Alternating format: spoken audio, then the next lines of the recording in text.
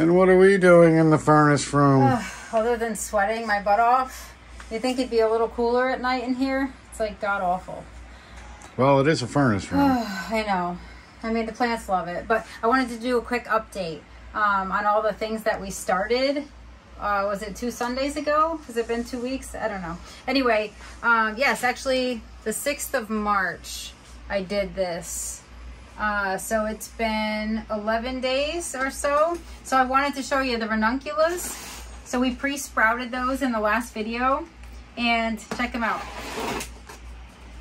So we've already got some green growth up top, and if these are the super green mix that are really sprouting, so I'm excited about that because those are mine. And then these are the regular pink, and then the 45 days of bloom mix on this side, and you can see this one is really starting to take off. But what's really cool is this. Look at the bottom. Those are all the roots coming through. So even if we don't have green tips yet, this is a very good indication that we have some active root growth. And now it is time to take these little babies out and to pot them up. Normally you would pre-sprout them if you live in a warmer zone, and you would plant them directly into the ground. Because we are in late March, we still have like deep freezes that happen for a while, so we have to pot ours up for a bit. Hopefully they'll go out, but these have been outside for the last 3 days, like 24 hours. So they've gone through daytime temps and nighttime temps. They've been down to like 38 degrees. I will bring them in if the temperatures drop to like below 28. And if they don't, they will stay outside all day, all night until we get going. If I were to keep them in here, it's too hot, it's too warm. They're gonna grow way too fast, and they really are a cool weather flower. So they don't mind being outside in the cool. So I'm just gonna show you potting up. Once you remember when we started them and pre-sprouted them, same with seeds, we used a germination mix. So what we're gonna do when we pot up and they're actively growing is now they need a little bit of like nutrition, they need vitamins, they need fertilizer, they need stuff to really keep them healthy. So get a quality potting mix. You can use whatever you're comfortable with if you have experience doing this, but Costa Maine is like super awesome. It's just a very high quality potting mix. So that's what we're gonna use to pot these up, because some of these are going in client gardens, some of them are going in my gardens, but they're gonna be potted for a little while. So you really wanna provide them the best possible nutrition that you can, and that one will do it. So I'm going to cut this open, hopefully. Dump it in my little... Is this gonna smell like the other one did? No. What you smell is the fish fertilizer. Was that manure? No, it's fish fertilizer. Yeah, well, it was a bunch of BS, whatever it was. Yeah. So this is nice. See, this is also really like a lofty potting mix. There's perlite in there, there's fertilizer, there's peat moss. It's a good mix. No wildlife though, right? No wildlife. And you know what? It's really dry. So guess what I have to do? We got to pre-moisten. Were you paying attention during the last video? I have to add water. All right, here we go. In we go. When you've done this for a while, you kind of know like how much it's going to need. And this is pretty dry. So wow, I used all that. That looked like it was going to go a little bit farther than it did. What's the difference between peat moss and peat soil? Or what is this called again? This is potting mix. Oh, potting mix and potting soil. What's the difference? Nothing. Oh. Then why do they call them different? It's whatever you want to call your potting mix, potting soil. I'm going to put these in here because they keep getting in the way. I don't want them to get filthy.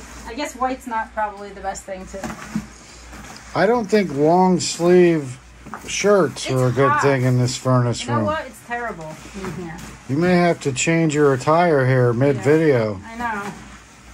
Did you guys all see the bird post today? So being really super excited because it's been really warm. Like we're having an abnormally warm week this week, temperature-wise. So we've had, today alone, bluebirds scouting the houses, and I saw a barred owl, like huge barred owl, on my way home today. And he was so big that he stood out like a sore thumb, like this bright white ball in the tree. And I pulled over and I was like a tourist, literally. I'm like snapping pictures like I was on safari. He was like the most beautiful bird, and he was so big. Like I was just shocked, because usually you hear them in the trees. They're the owls that go like, "Who cooks for you?" That's like the saying that they, you know, put to the owl call. And he was just so big, and it was just, he didn't care. I got out, it was raining, didn't even care. I'm out there like, and I wish I had my Zoom camera, because that was like a once in a lifetime deal. It's kind of weird that he was out during the day like that. Or maybe it's weird that I just noticed him. But he was super white. He looked like a huge moth. I know, they do, right? With black specks in the, it's kind of cool. Anyway, so let's get into this. Actually, before I get into this, because this is probably going to just be a lengthy process, let me update you on something else. I wanted to show you about the ginger. So this ginger has been, it wants like super warm, like tropical, 85, 95 degree temperatures. So I have it on a heat mat, which you can tell. Nothing's sprouting yet, but I want to show you something. The whole idea behind ginger and putting it in here is so that the eyes start to sprout. Look at this. Sprouting, sprouting, sprouting, sprouting. It's happening. Like, this is going to be successful. And I have not watered them since I put them in here. So there's a bunch of pieces, like puzzle pieces in here. This piece, not really starting yet. Still firm, but it hasn't really started yet. That one smells. What? Must have gingivitis. Really? See, look, see the growth points starting? Yes. So this is exciting. There's one there. So this is what I wanted. This is the hardest part of sprouting ginger. Is taking, oh, here's like one of these little mini pieces. Oh, and see, look.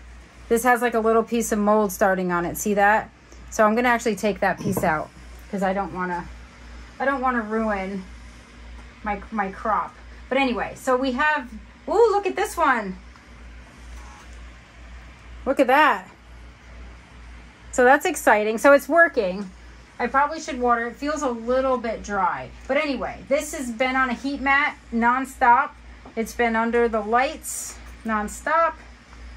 And things are happening. Even though it may not look like it, things are happening here. So that's exciting. So I'm going to put this back on and remember to water it within the next day, I think. So that's pretty cool. So far so good. Now, let's take a look. We're going to get into this. These are pink.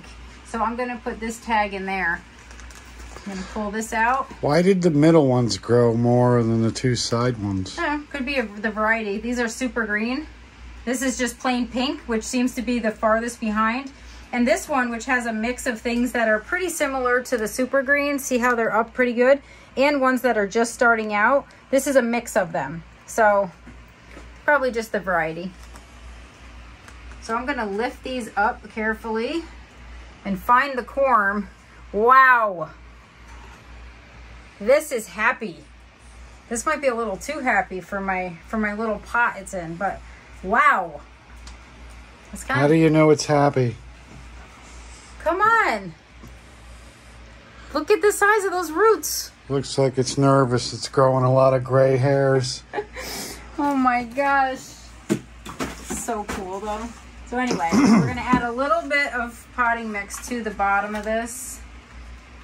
And then in the pot it goes. I feel like these need bigger pots, but you know what? I don't have enough room for this yet. So here we go. Now it's going to be, the roots are going to have plenty of room to feed. And you're basically going to plant them at the same exact height that they were in the sprouting tray. Which is not always easy to do. It's a messy job. If I had gloves on, I think I would really ruin some of the roots because you can't really feel with gloves on, so not my favorite. Boy, look at that rock on that finger. Your husband must really love you. Yes, he does. So don't pack it in too much, right? No, just you want it level with where it really was growing in, and just giving them a little bit. So that looks like normal. That looks good to me. Does that look good to you? Yes, it does.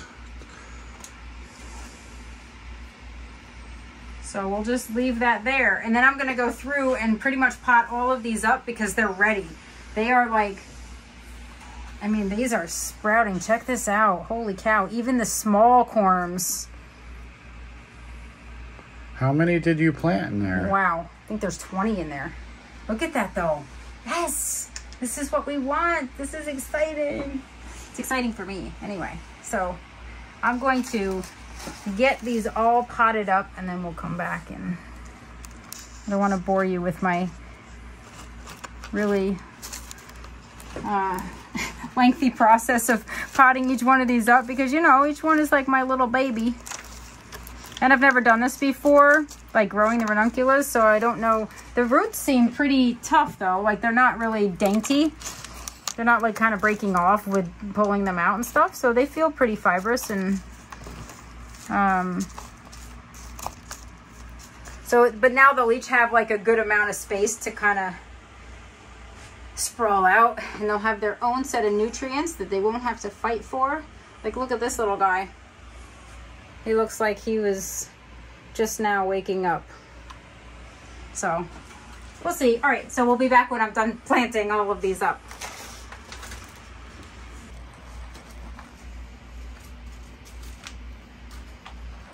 Holy cow.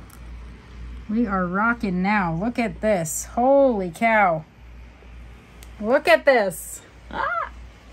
This is like 3 different ones, but I may have waited a tad too long to get them potted up. So what would happen if you just planted all those in a bunch? They would just like kill each other off? Well, they'd all fight for nutrients and stuff. I don't want that to happen. Look at this. This is so awesome. And there are tons in here. Holy cow. I'm going to need like multiple trays. But this is great. Look at the mess. The mess has begun. Yeah, the dog doesn't care. Sleeping right in it. I know. She gets bored when I'm in here, but... She makes a good drop cloth. She's my little buddy. Now if I can just keep the frost and the deep freezes from killing these, I'll be all set. I'll be well on my way to some blooms, because this is probably the easy part, right? I mean, I didn't really have to do anything except stick them in the tray.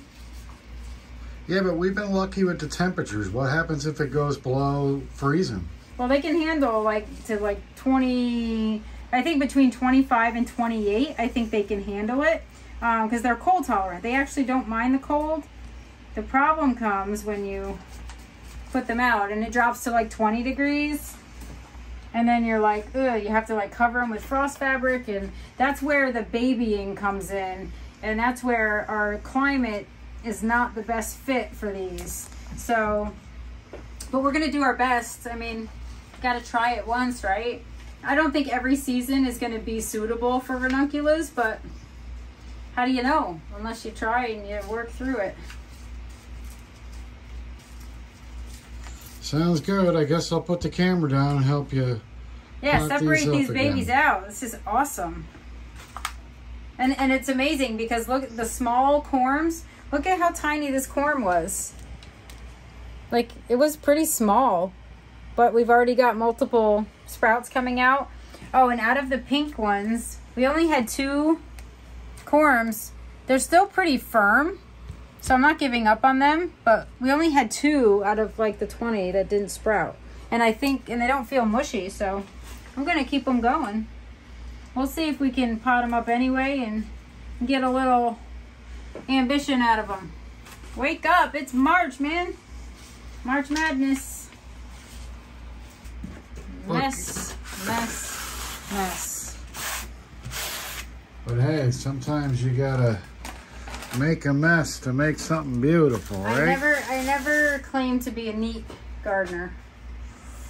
My gardens are neat, but the way they get there, not the neatest. Yeah, so this is done. I still have to do my my super greens, if you can see.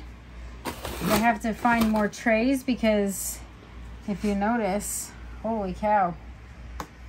This is how the plants expand. You take like 100 ranunculus and you expand them out to their own pots. Now they're going back outside. It's 51 degrees out right now and rainy, which is great. So what are you going to do with all these plants? Well, 2 trays are going to client gardens and those are going in mine. So where is this one? You must have planted this one. He's upside down. See this little guy? See how he's got a white root, or not the white roots, but the white tip? Yeah. That means that it hasn't hit sunlight yet. And you want to plant them at the same depth that they were growing, so that he's going to get buried. So that's another tip to look out for. If the green sprouts are out, you plant it even with the green sprouts. But if they're not, and you have a white tip, you're still going to bury that a little bit. So that's why there's some green tips hanging and some... That's why, yeah. That's why there's some greens here. And then some of these aren't buried and some of them are just coming out. Like this little guy is just starting to turn green here. And you can see this one coming up. See how he's kind of white underneath? So he was just starting to break the soil surface. They'll all adjust, but yeah, so that's exciting. I also want to show you. So I started some Echinacea. See these guys? And I have really dirty fingers, sorry. But these are the varieties that I'm growing because Echinacea blooms its first year. Watch out for that garbage can. Yeah.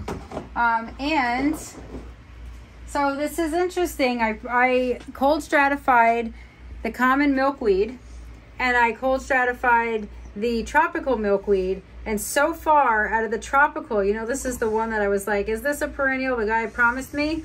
I had 1 sprout and now I'm seeing 2 little green ones here. So these are actually sprouting later than the common milkweed, but I'm getting some milkweed. So this is gonna go in for my host plants for the monarchs. And this needs water. I can tell just by how light the tray is. I'm such a bad plant mom sometimes. What else? I think that's pretty much it. The other stuff's daylilies, which I've gone over multiple times. And check these out. So these, oh, I thought I'd thin this, but I have 2 growing here. One of these is gonna get its head chopped off. It's so sad. But look at, this is why you need to thin. See the difference? I have like, this is stocked, and while it's like, ooh, that's great, it's really not great because they only have this little bit of space to grow in. And they're gonna get pinched back. So you really only want 1 per cell. So such a sad chore, isn't it? Yeah, but if you were gonna get a bigger pot, you could save them, right? The thing is, you don't want, their roots are all tangled. So you don't want to just pull them out. You want to snip them off. Because if you pull them out, you disrupt the roots of the one you're keeping. So you're not supposed to do that. I'm sure some people try to do that. I don't know if it will stunt the plant. Like for example, this right here. Look at how many are growing in here. Like if I pop this out, let's just do it because I have a bunch. I mean, I'm all about experimentation, right? So take it out of its happy home. All right, so as you can see, these are like already, all the roots have reached the bottom. And they're a jumbled mess, you can tell already. So you're only gonna get like 1 plant? If I wanted to dissect it, I guess I could do it. I could get 2, right?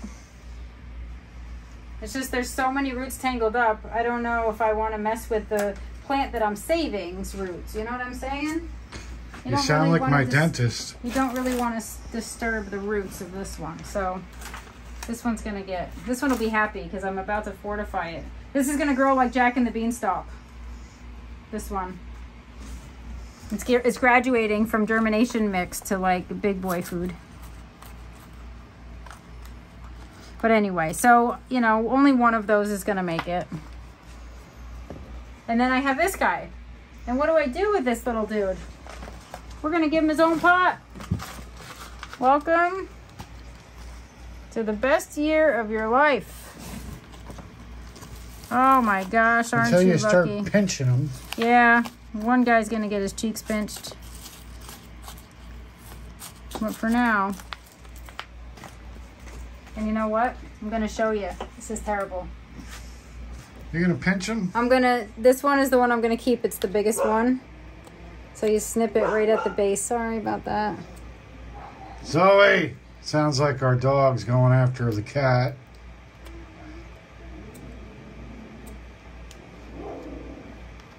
Yeah, she's not very cat friendly. Yeah. But we have a super duper cat, so he's I don't think she's going to be garden friendly either. You're going to be in for a rude awakening. We'll have to do some... Zoe! All right. We'll have to do some what? So anyway, this guy is going to have a... We'll have to do some training. That's why we have a trainer. Yeah. Try and curb some behavior we don't like. And she's got a couple things that we have to sort of train her not to do. Like bury her bones in your shade garden? Yes, especially that. Anyway, so these are all going to get watered up, but that's a quick update. I mean, I think it's a quick update of what we have going on. And my sweet peas are outside. Those are going to get pinched back pretty soon. And then we just wait the weather out. So, there we go. Sounds good. You better save your cat from the dog. I know. Poor thing.